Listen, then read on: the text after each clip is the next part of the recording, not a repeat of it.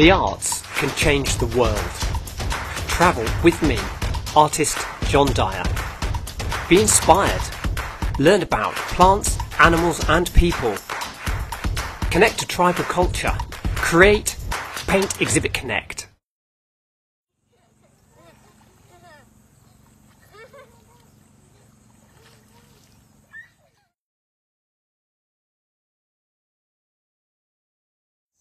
So I'm setting up to paint today. So it's 8:40 in the morning, and it's so hot. I'm even wondering whether I can cope with it. But I think once I'm concentrating on painting this river, I'll manage to do it. But I can't explain how hot and humid it is today.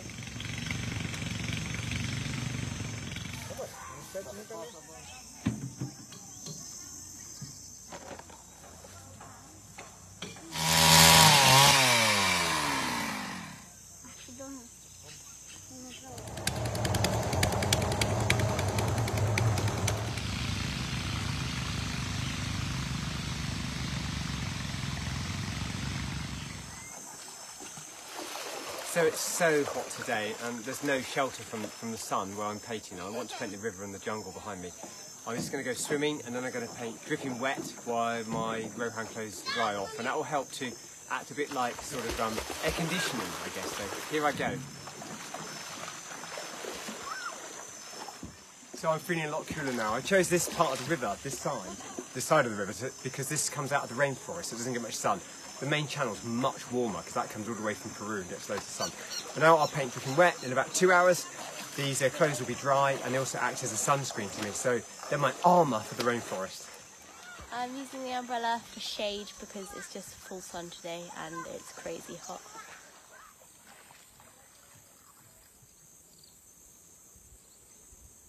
Our trip's now drawing to a close, and today's the last day of painting and tomorrow's our final day in the village. And I've got a cold today and I'm really missing some home comforts, and I'm definitely suffering from some hummus withdrawal. I can't wait to get home and just have the biggest hummus sandwich. So this indicates this is a traditional headdress for the shaman, and this is animal patterns in here. Yeah, and this is to do the spirits and those patterns from the forest. And I've just given him some paintbrushes so he can go and put some colour onto this now. So I'm just putting the canoes, starting to sketch out the canoes in the painting. And Martha, if you pan to me, this is an hour and a half since my swim, and I'm dry. I might have to swim again in a minute. So Nishiwaka and Merlin have gone hunting. They got up at 5 o'clock this morning and they went straight up there, up the river towards Peru. Now, hunting is controversial, but hunting keeps the tribe sustainable. And what you haven't seen, and we're not going to film, is that the tribe also have pigs here, and they're farming pigs, and they're actually quite distressed animals. Whereas when they hunt, it's all very natural and sustainable. So we're going to bring you some footage of what they've caught, and we'll talk more about that later. Hunting. We went hunting this morning, left at about 5:30. Walked for about 6 miles into the middle of the jungle. Very, very virgin forest, beautiful dipterocarps, closed canopy, absolutely stunning. No sign of human interference at all. And we saw lots of wildlife on the way there. Saw a 5-foot-long snake, black, very long, definitely very poisonous. And as she told me, they say that with every snake. We saw deer tracks, we saw toucans, we saw monkeys, and at the very, very end we found a troop of howler monkeys, and Nishi was determined that he would shoot a howler monkey, which I didn't really want him to do because I think they're very beautiful.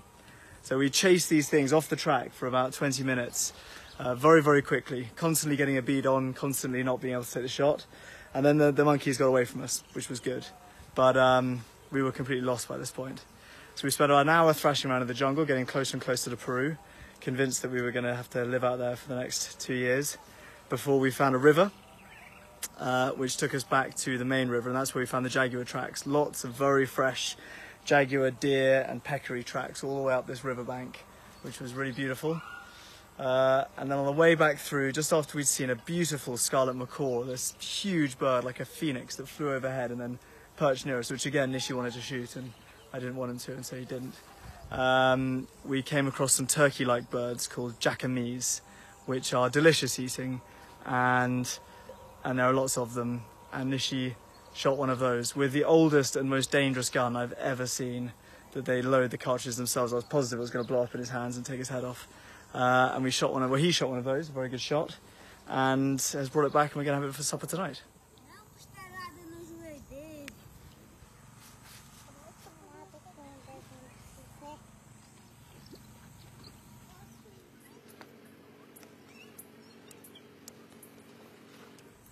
So I've just finished my last painting of the Spirit of the Rainforest expedition to the Yawanawa tribe, and I'm really pleased with it, but I don't think I've ever been as hot in my life, and I've painted in Australia and Peru and all over the world, and I've got to go and seek shade. I've had to swim twice, but this is a great joy.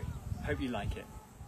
There are so many butterflies down here, all sorts of different species.